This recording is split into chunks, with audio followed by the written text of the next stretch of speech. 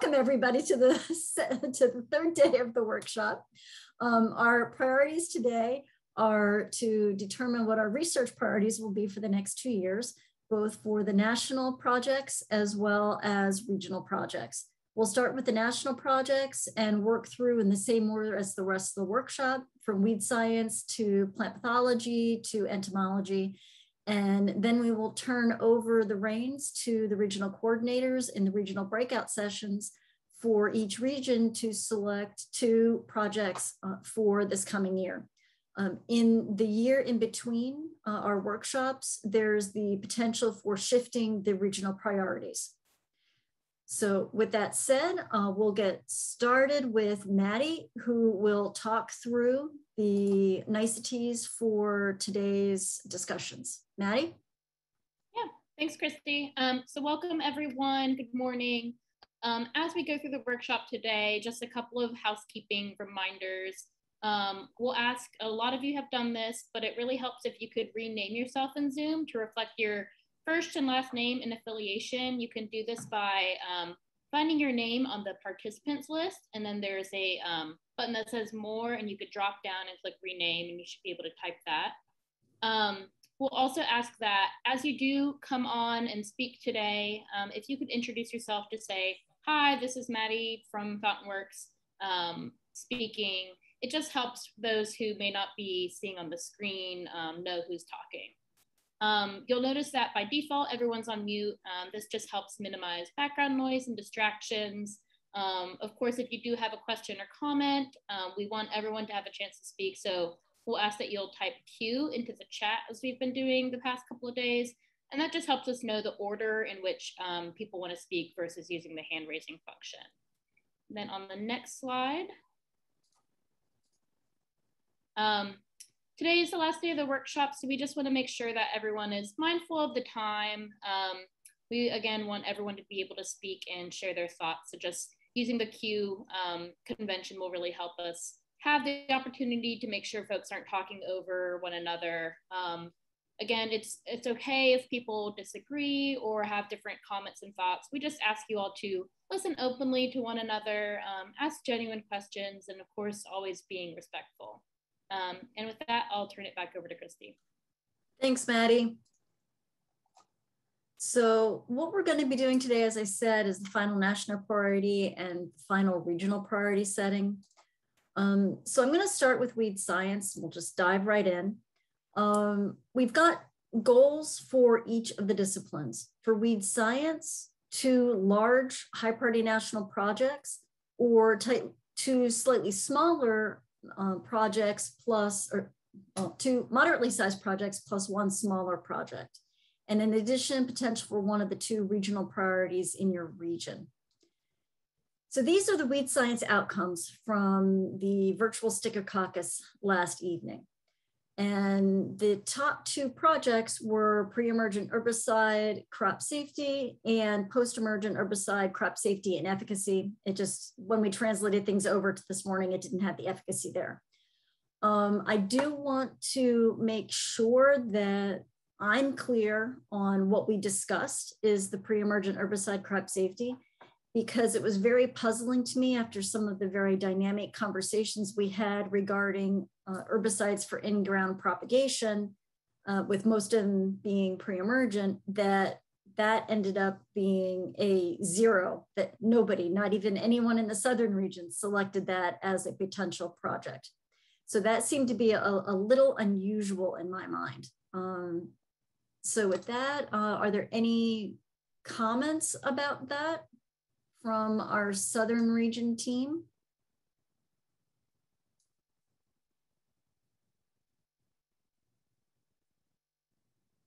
Okay, I'm not seeing anybody in the chat window who wants to comment on that right now.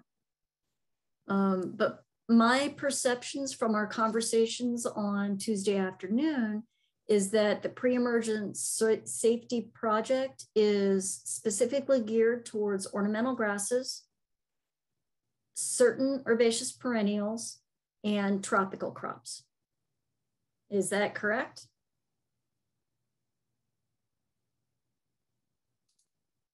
Okay. Anthony, do you want to say anything else other than agreeing on my interpretation? So, hey, Anthony, with your Tennessee State University. Yeah, I agree. We did have lots of conversations and discussions about the propagation in field and containers, but I think we came to the conclusion that there's just too many restrictions on the herbicides themselves that would really limit the number of products we could actually test. And I think that was something we decided that was something we can tackle outside of IR4. Okay. That's why it probably wasn't a huge vote getter. Okay, thanks. Thanks, Anthony. And then the other one in the weed science area that is clearly number 2 is post-emergent herbicide crop safety and efficacy.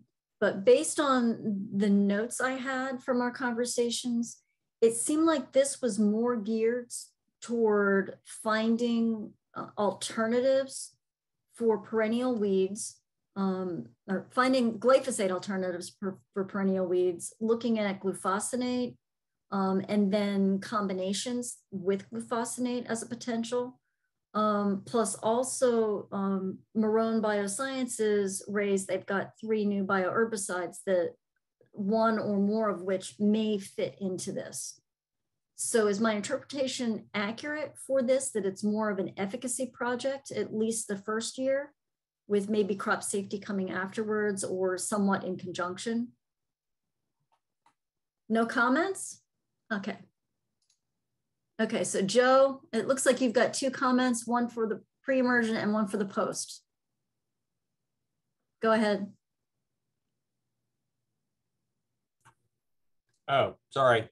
I just put it in the chat. Yeah, I think my recollection is the same as yours about the efficacy of the post-emergent herbicides. The idea was we need alternatives rather than safety. And the comment about the crop safety, tropical crops. I mean, obviously that's very important to the Florida growers. And possibly to some of the South Texas, Louisiana, California, I don't know. No one from other regions mentioned it, but you know, it's pretty specific to the Deep South, I would say. That's true, but we've done that before under these crop safety projects, is to have some regionally driven plant materials as well. Yes. Agreed. So now the discussion is, does the weed science group want to focus solely on these 2 projects, or do you want to make these a little bit smaller in terms of what we place out during our research program, and then add in another project as a smaller one, similar to what we did during the past 2-year cycle?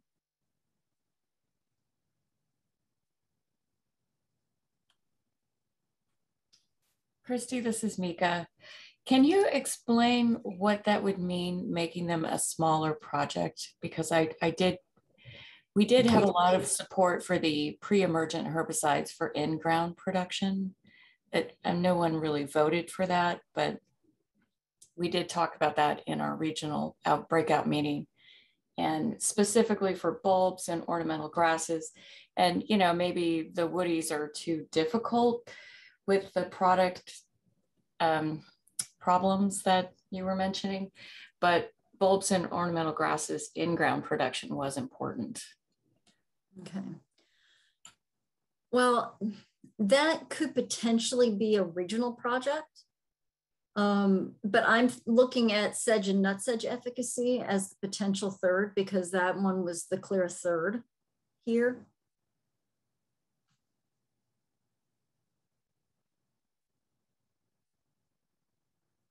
What we did over the last 2 years is we had 2 projects that were very much geared towards crop safety. And then we added the Nostoc project, which a very limited number of researchers could do, but it impacted most of the regions. And so Nostoc was considered a high priority national project. So that's what the third project. Potentially, we could have all of the funds going to weed science split between pre-emergent crop safety and post-emergent efficacy, or we could have slightly less going to each of those and then have 3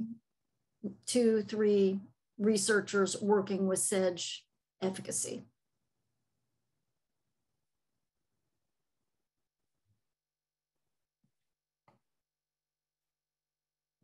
Okay, so Joe, you've got a comment about Nostoc, and then Chris, and then Andy. Oh, I just, again, I put it in the chat. The Nostoc. Well, I'm trying to encourage discussion. Okay. I just wanted to remind everybody that, we discovered activity of finale this year in the trials, and it looks very good.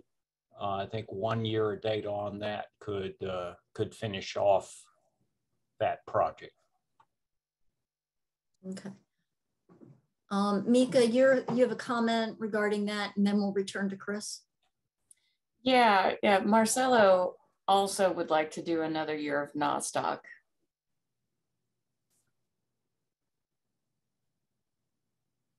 So yeah, we would support that as the third smaller project if that's the way we go.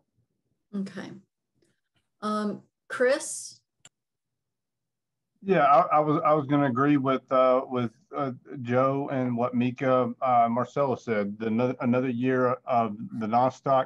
And then another comment I had was with the post-emergence herbicide efficacy, and I'm sorry I missed the first probably 10 or so minutes of this. I was in another meeting, but for the post-emergence herbicide efficacy, would there be a way that we could include sedge species in some of that, where we're also looking at the sedge and nut sedge efficacy? So we have that, as part of that post-emergence herbicide efficacy with the alternatives, et cetera, because that'd be an important group to see, if we're getting the same control with those alternative herbicides also. Okay. Well, I think we talked about perennial weeds, but we didn't define what that meant. Right. Yeah, that was my recollection as well. So. Yeah, and nut sedge is definitely a perennial weed. Right. So we could include some efficacy in there, but I think we will need to have some offline discussions about what this protocol looks like, because when you start talking sedge materials as well as typical broadleaf materials, it starts getting very large very quickly. So we'll need to have some discussions about what herbicides we include and what are the most important targets in year 1 versus year 2. And we could end up rolling some of the sedge, nut sedge in there.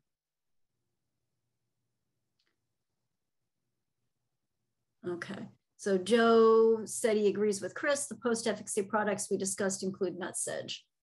Andy, I'll return to you just a second because Gary Chastagna reminded me that I didn't explain this slide well. Obviously, there's the regions there, and then the other one is not regionally aligned. We had folks from the international community present, mostly Canada. We also had folks that are national representatives that aren't tied to a specific region. Plus, we had our registrant community.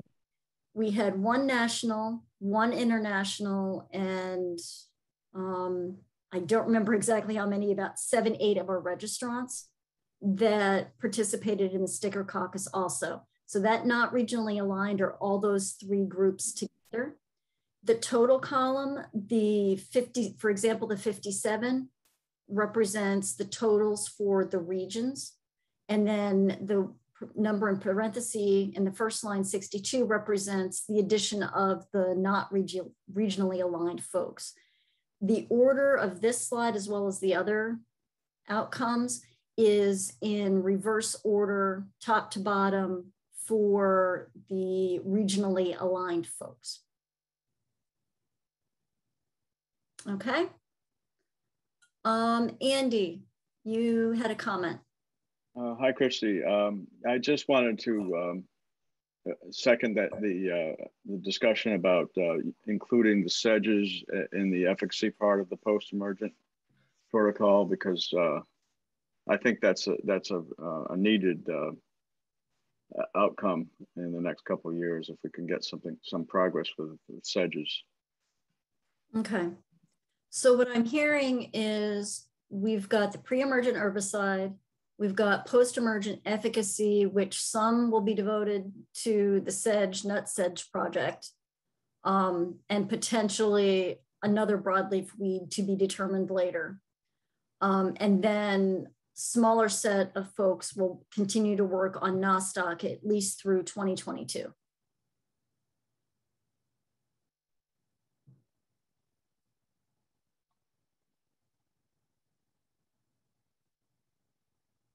Okay, so Joe Neal asked a question about the Western folks on post-herbicide efficacy. There's clearly a higher ranking on this in that region, which is true. It is a lot higher from the West. I was just wondering what the focus of their discussions might have been, because it may have just been different than the other regions we're discussing. So I'm curious what that focus might have been. If there are any Western weed scientists on, I will let them speak, but we actually didn't talk about that in our regional outbreak, our breakout session.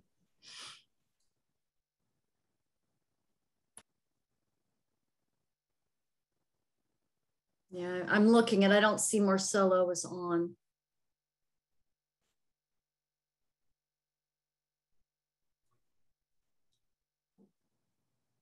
It got 24 points, so somebody must have voted for it.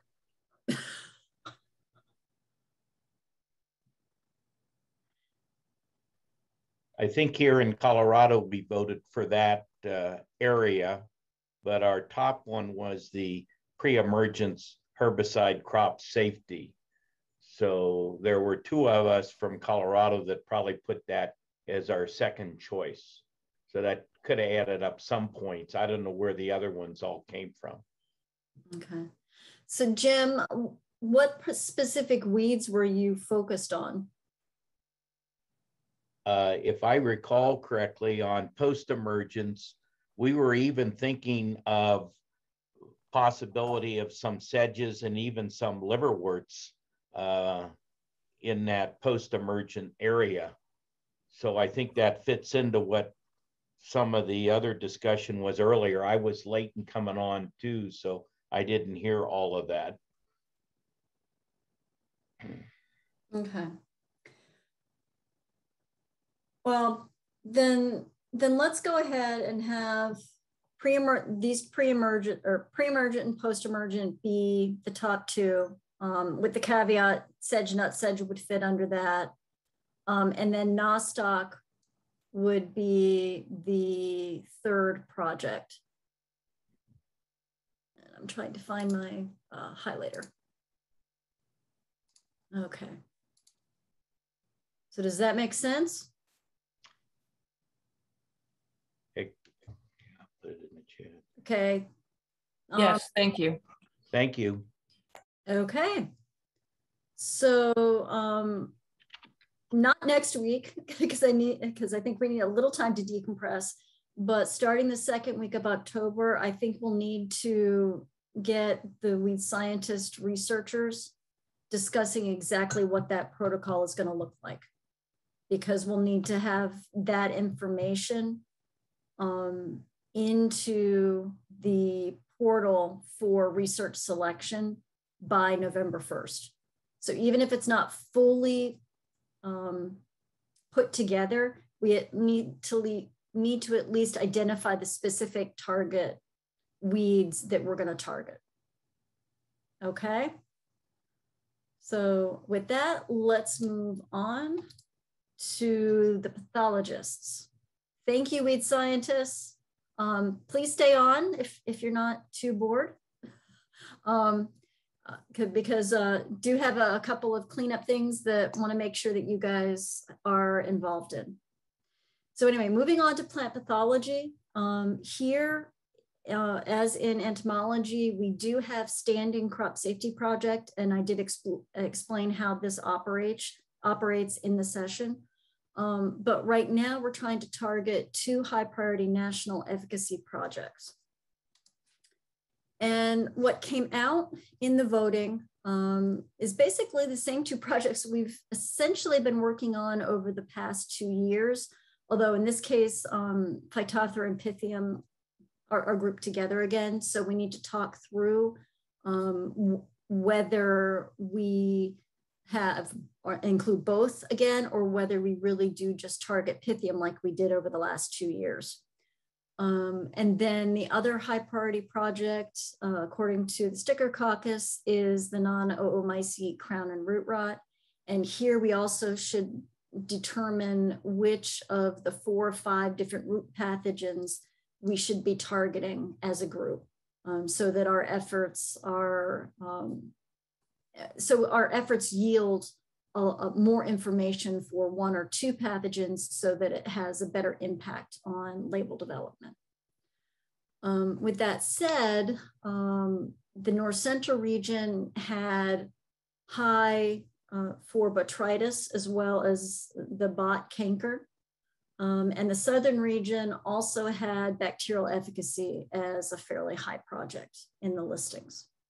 And the Western region, neither of the top 2 were the top 2 they voted for. Their top one was botrytis. So I think there's going to be some interesting regional discussions a little later today. So with that, let's talk first about Phytophthora and Pythium. So for the plant pathology group, we talked heavily that Phytophthora was important for the woody production area primarily, and Pythium tended to be more for some of the herbaceous materials in greenhouse. We do have products to continue testing for Pythium. We don't have all the results yet from the past 2 years, so it's still a bit of an open question. But how do we want to move forward with this? Because the materials for Phytophthora and Pythium may not be the same within the protocols.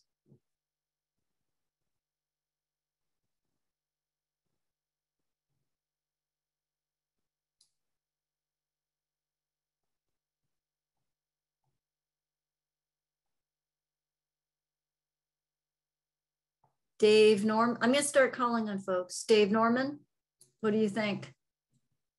I wish Mary Hausbeck was on here because she was promoting, more Pythium research. And a couple others on the call yesterday also promoted Phytophthora work. I was not that strong on either one of them, but if it's at the top, maybe we should still go forward with it. Need some feedback from others that are on here. This is Tony from the North Central region. Mary is actually in a field of asparagus right now, and she said she just couldn't make it, but she does really want Pythium as her top choice still. So I can't really say much more than that, but she emphasized that to me this morning before she was out in a jungle of asparagus and weeds. So yeah, that's what I have to say about that one. Okay, so Gary, it would be possible to have 2 protocols under 1 project. Yes, we've done that in the past when it's a broad project and yet the specific organisms underneath may have different regulatory pathways or registered products available for them. So it is possible to have multiple protocols. I just don't want to have too many different protocols floating around because it does add work into the system. I think we've worked on some of the same actives for the past 2 years. We may end up having enough information on some of them to make some decisions about Pythium by the end of this year, but we've not really touched Phytophthora at all in probably 3-4 years at least, possibly longer.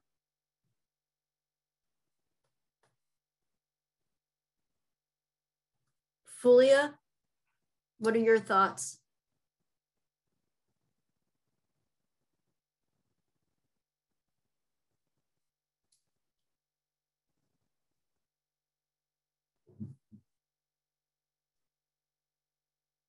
Fulia, if you're speaking, you're muted.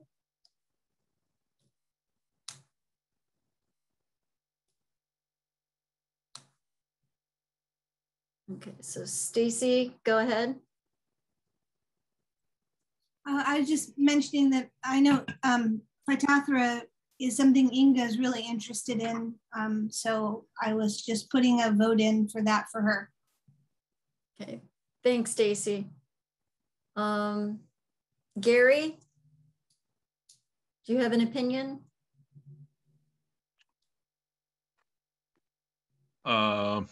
I think they're both potentially important, and it depends on whether you're in a greenhouse or whether you're outside, in a nursery, other type of nursery. So I think it would depend a lot on potentially what new products are available. Since I do stuff on Phytophthora, my inclination bias would be Phytophthora. Mm-hmm. So within the registrant presentations, BW159 and SP2700 were listed for this area. We have both of those in the protocol from last year. In addition, we've got picarbutyrazox. So we do have products to test in this area.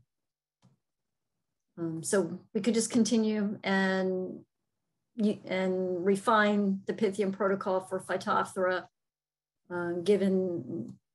assuming that it'll be outdoors with slightly larger plant material and probably different timings for collecting information. Christy, go ahead. This is Janine. I don't know if I'll reflect this properly, but one aspect we've discussed as a region is the need to see how these act in different systems, like container versus field. So that could just be one other thing to consider when doing these protocols or looking into products we have to test to ways to expand the protocol. I don't know if anyone else wants to jump in on that from the Southern region, or if I'm capturing that correctly, but I think there certainly would be things to test here. Okay. Fulia,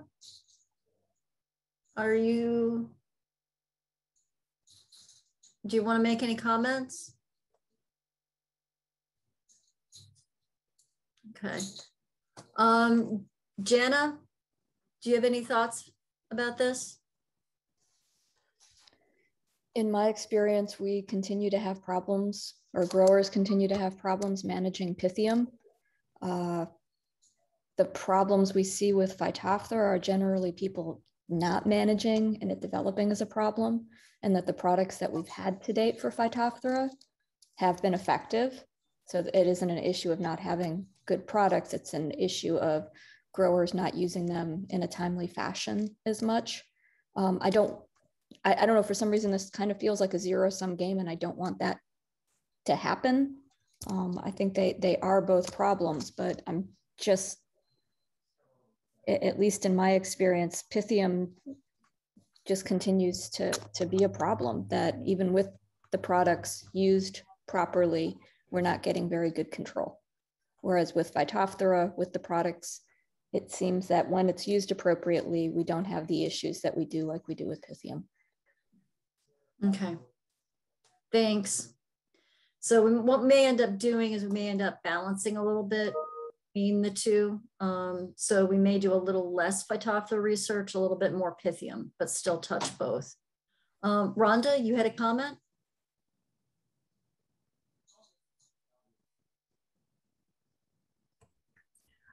Yes, in just some earlier work I had done with Pythium, I found that growing media can impact whether or not you successfully can inoculate the plants with the pathogen. So I'm wondering if, when writing the protocols for these studies, if the growing medium will be specified. We usually don't specify growing medium because growing media can vary across the country and growers utilize different media depending upon their operations. That just may explain why there may be some differences in the data from one researcher to another because of the different growing media. Yeah, we do also request that that type of information be included within the final report. So it might be possible to tease apart some of that as well. Okay, so moving on, non-oomycete crown and root rot efficacy. We've got 4 or 5 different pathogens we can test here. It would be good if we could narrow down to 2 of them. Myriathecium was raised as a major issue. I think, therefore, we probably should move forward testing specifically for that pathogen. Of the other non-oomycete pathogens, which would be the best to target over the next 2 years?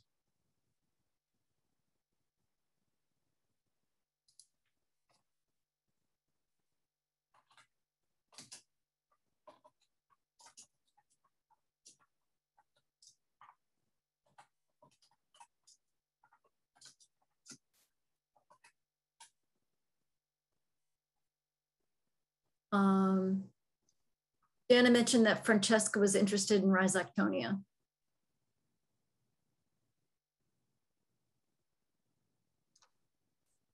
We talked a lot about Fusarium in our region.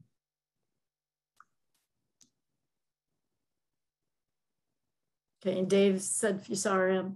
You guys don't have to just be quiet. You can just put you in the comment and then I'll call on you so you can talk.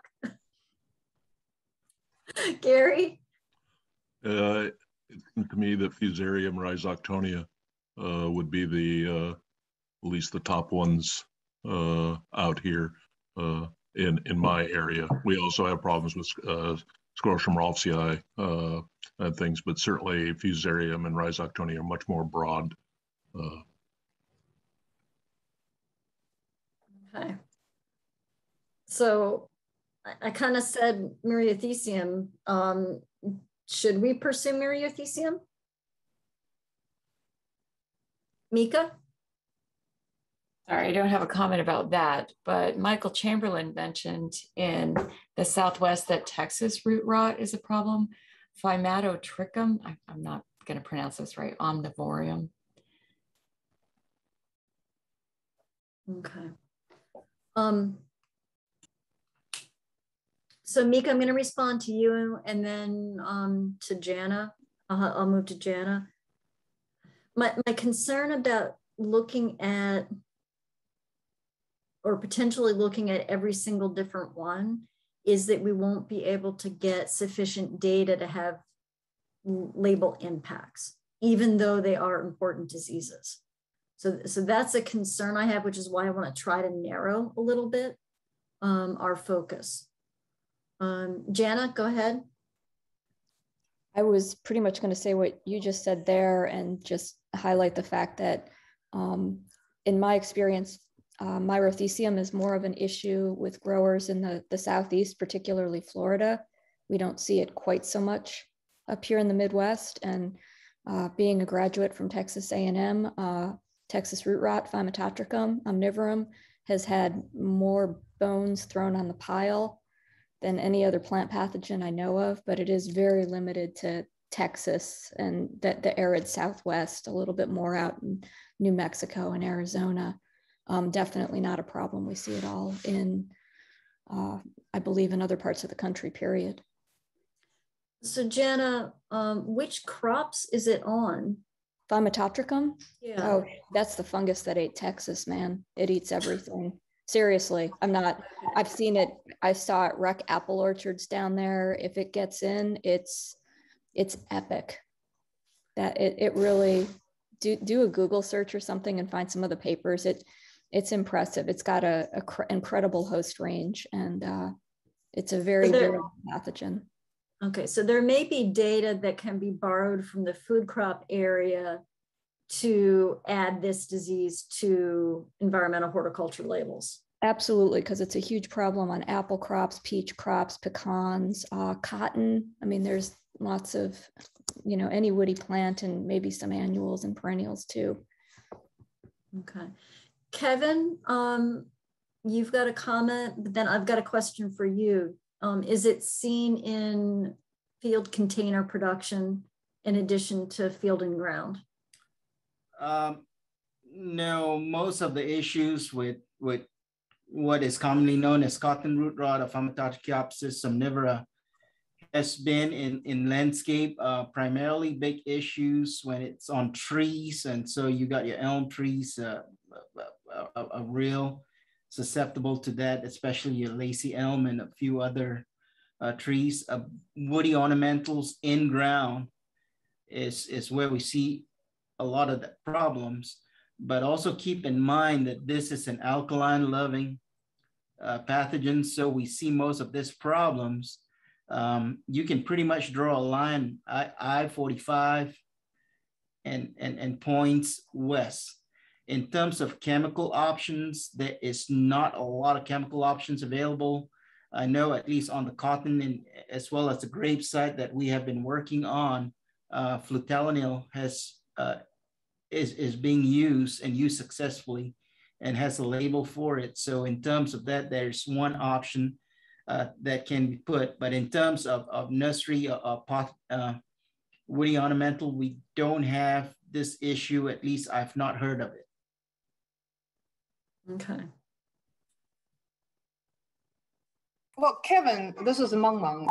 I think that's mainly, you said in ornamentals, you mean in ornamental in containers, but in landscapes, in landscapes that is an issue. Yeah, like that west of 35. So it's more a soil-borne, landscape issue, because we don't really have a whole lot of in-ground ornamental production in ground, but Jenna is absolutely right. Like the grapes, and the grape industry, we have a lot of grape industry in west of 35, and that's one big issue for them. Of course, that's not grape is not the topic. It's not the topic that we discuss here.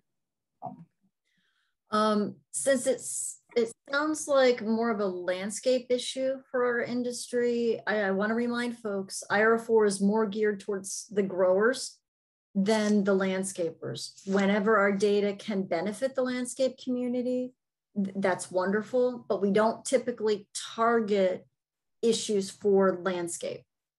So that might refine our discussions and which pathogens we look at as well. Jana, go ahead.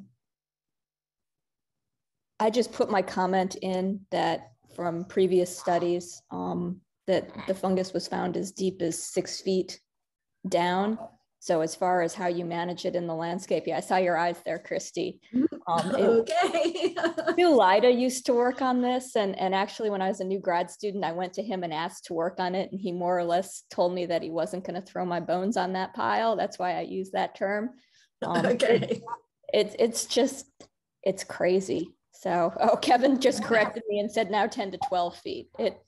It really, I've never seen anything like it. It's okay. Just devastating. And I feel for the growers who have to fight with it, or the people who own land and everything else. But like you said, limited resources.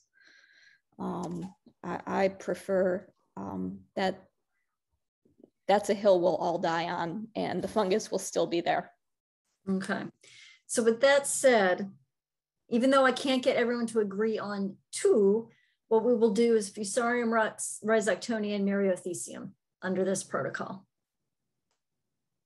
Okay,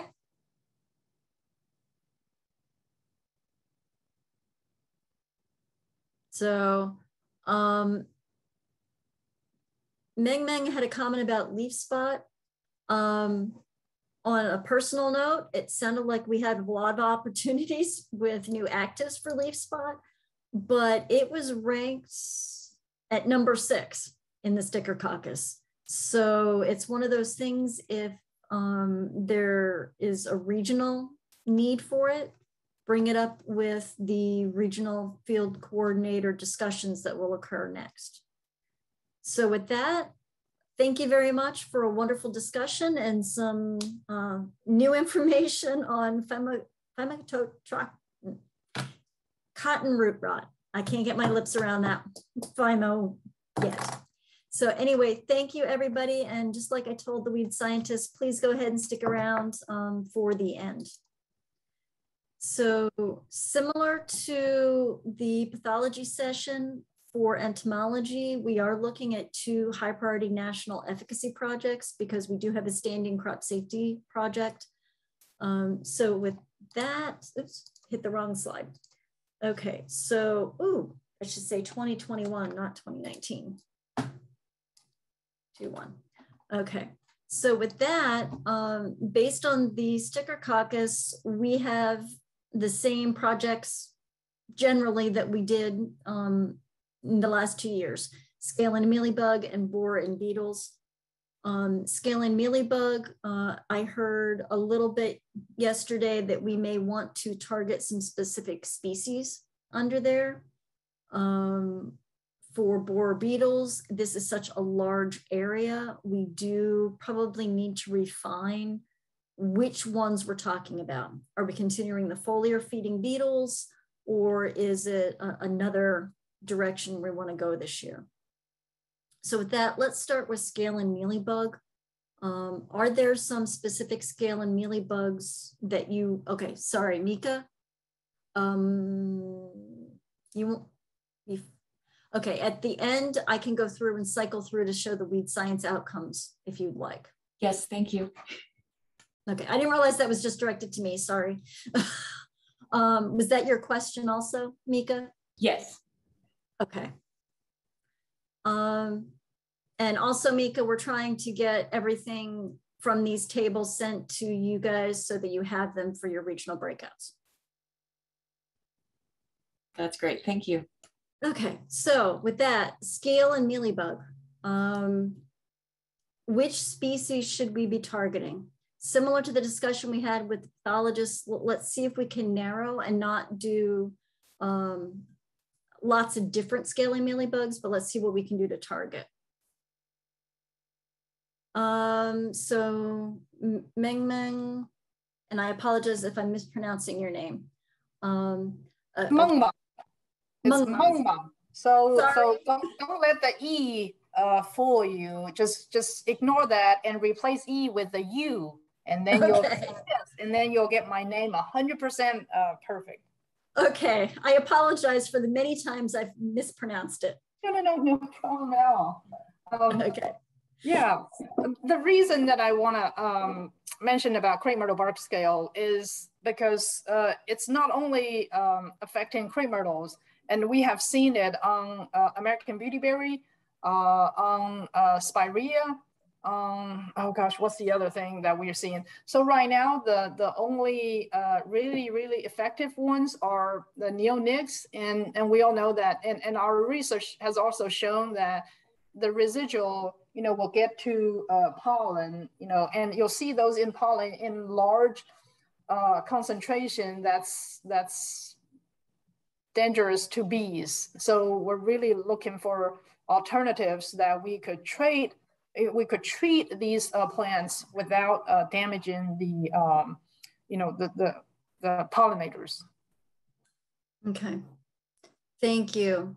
Are there other scale species to be targeted?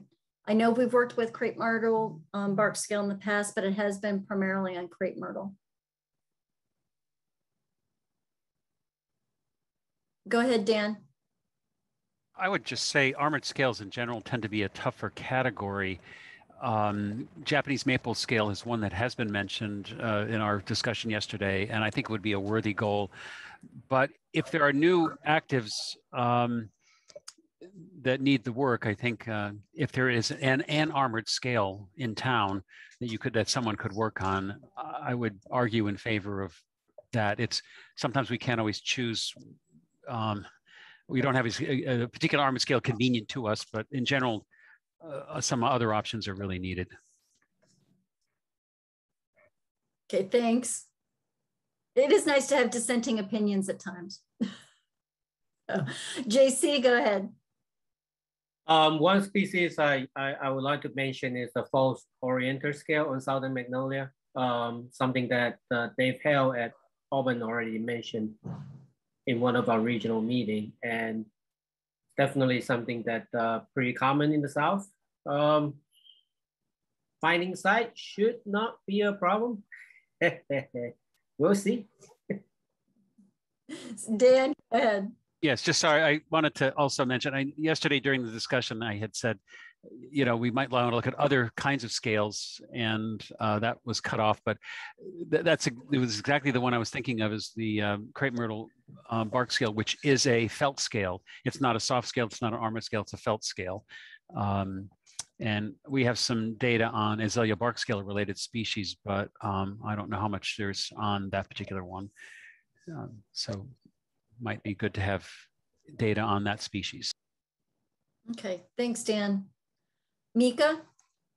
Yeah, in our regional discussion, we discussed lobate lac scale is a big problem on ficus and hibiscus in Hawaii, and root mealybug in containers in Arizona, and on succulents elsewhere in the West. It's also a common pest on turfgrass in Hawaii. And finally, scale on ornamental ficus leaves in Arizona. Is that a different one from lobate lac? That is a good question. I do not know. Okay. So in other words, it sounds like the group would prefer diversity in species rather than narrowing like I was suggesting. So that's the way we'll go. And we'll try to balance between what gets done with mealybugs and what gets done with scale like we have in the past. JC, you've got another comment? I was actually going to mention something similar to what you're saying, Christy, which is there's so many species out there, and it's probably going to be different from region to region to region. In the South, of course, I mentioned false oriented scale, but gloomy scales and other wax scales and striped mealybugs are starting to become a problem too. So, there's a lot of options out there. Okay. Okay, thanks, JC.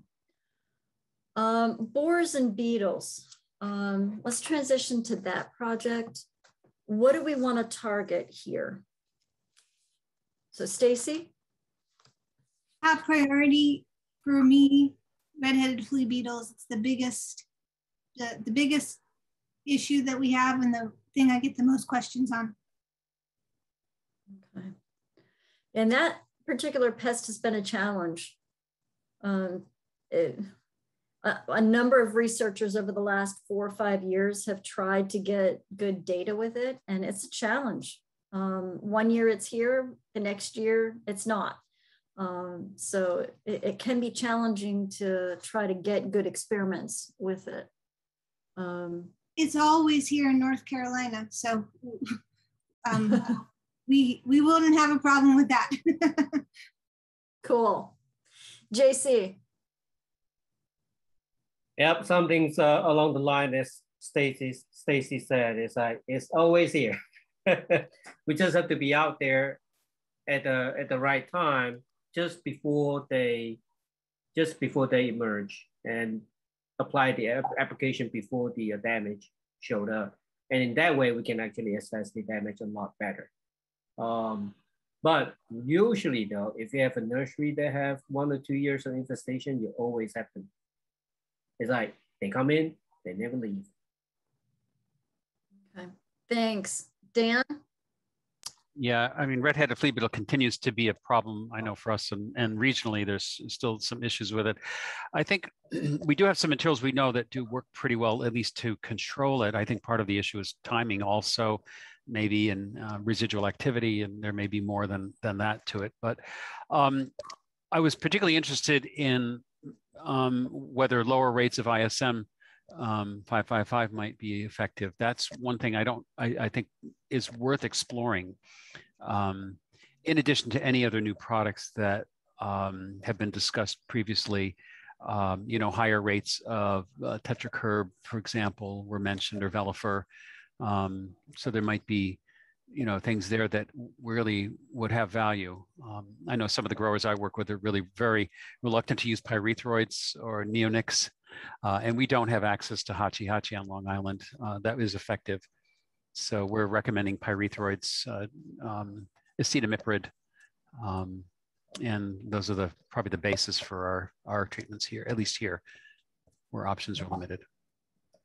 And we also have two products from Marone, MBI 203 and MBI 306, that have been in the protocols the last couple of years.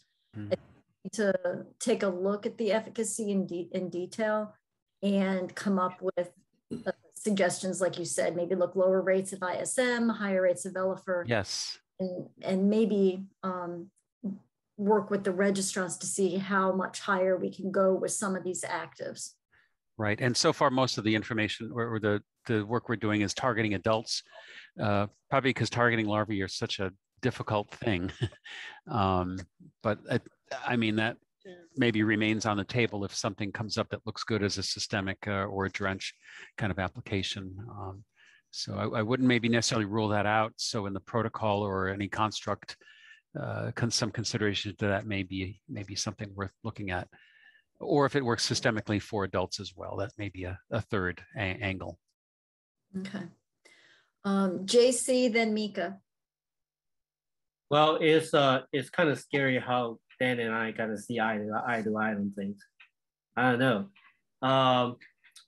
So at least from my perspective, we do need some new chemistry or new rate to actually look at for foliar protection, but definitely don't want to forget what is underground in the pot as well.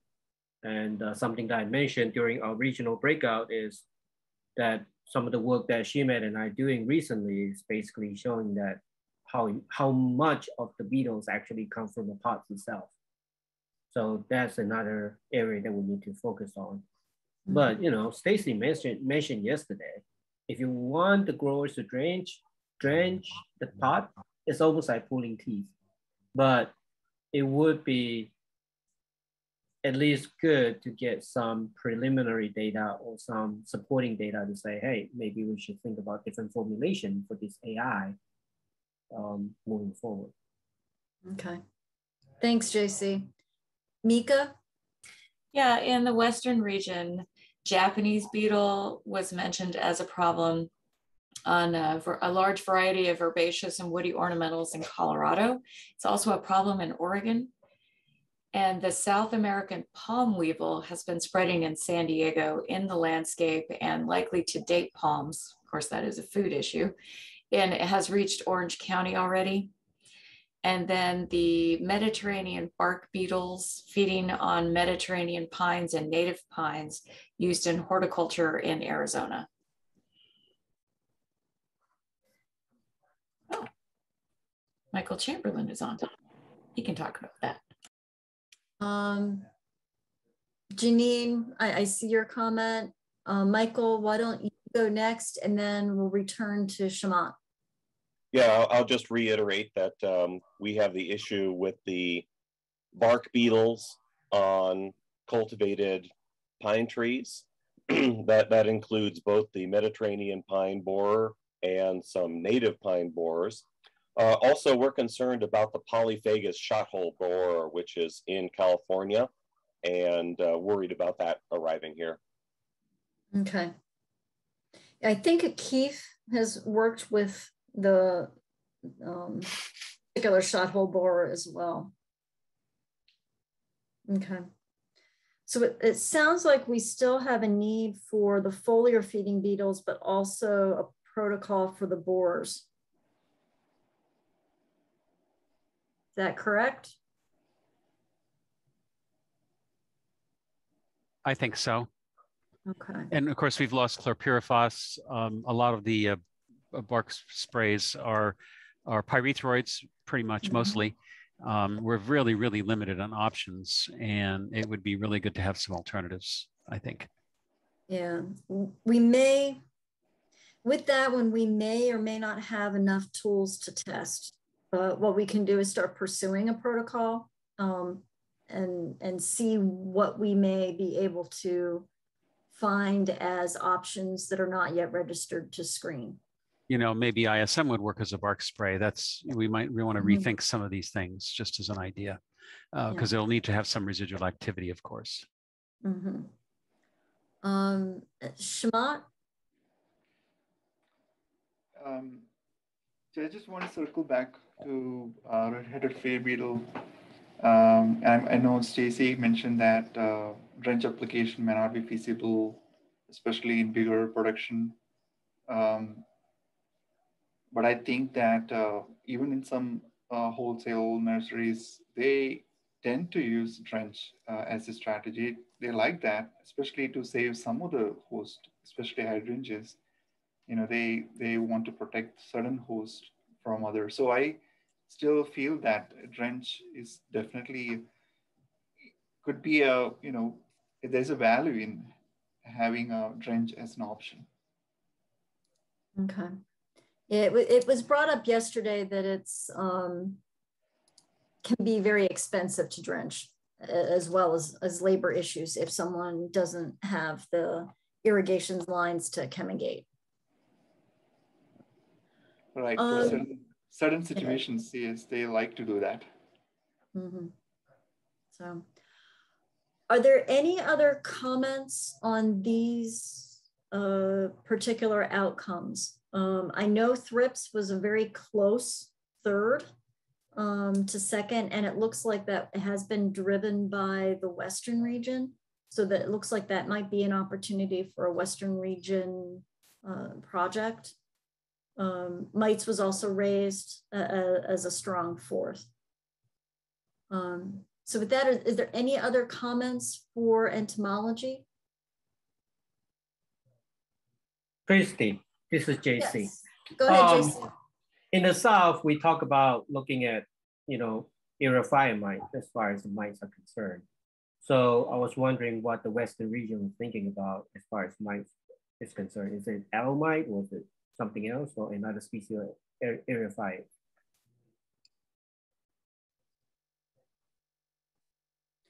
I think, if I'm remembering correctly, Michael Chamberlain, you can pipe in, but I think you were talking about the area phyid mites for aloe and other succulents. Yes, those are two that are of concern for me.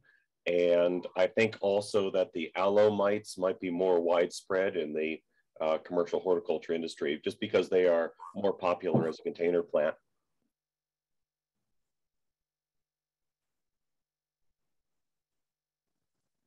Okay. Thank you, everybody. I appreciate the wonderful discussions we've had on these projects, and it looks like we need to refine the entomology ones, particularly the borer beetles, a little bit over the next few weeks. We'll need to find whether we have enough potential materials to screen for borers, because that's a very unique type of application and control strategy. Foliar feeding beetles will probably continue with the same type of protocol we've had now, and include any additional materials that may be available. So with that, I really want to thank everyone involved in making this workshop run very smoothly. To be honest, I was very hesitant about an all virtual workshop because I've been so used to interacting with all of you face to face, but this has gone very, very well. And so I appreciate everybody that's been involved. from the regional field coordinators who have helped make sure that the discussions have gone well and remind me, oh, this person has something that they might want to say, to the headquarters staff with all the preparations in advance. And we have a huge team to make sure the workshops run well. And so I appreciate everybody that's contributed. In addition, we've had a wonderful outside agency with Fountain Works, both Maddie, Sam Cathcart, who hasn't been on, but he helped develop the sticker caucus. And I know there's another lady that I believe Laura, who has been sitting in as well, just to make sure that there's no technical difficulties. So I appreciate everybody's efforts to have a phenomenal workshop this year. And I'm looking forward to 2 years from now where we can all be face-to-face again. But with that, I thank everybody involved in the program. I very much enjoy working with all of you, from the researchers to the extension agents, to the regional field coordinators, to the registrants, to the grower community and the trade representatives. This is just a phenomenal team to work with and to come up with great ideas for the grower community. I want to highlight our sponsors for this year who have helped defray the costs associated with running even a virtual workshop. And with that, thank you all. I'm going to turn it over briefly to Maddie. So for anyone who has not had a chance to be in breakouts yet this meeting, she can run through how to do it. And then I'll have a final farewell to everybody. Yeah, thanks, Christy. So in just a second, I'm gonna, or Christy, was it at 12:30? Are we taking a short break?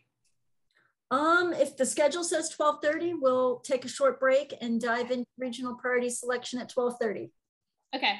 Well, I'll go ahead and open these breakout groups, and folks can hop in if they want.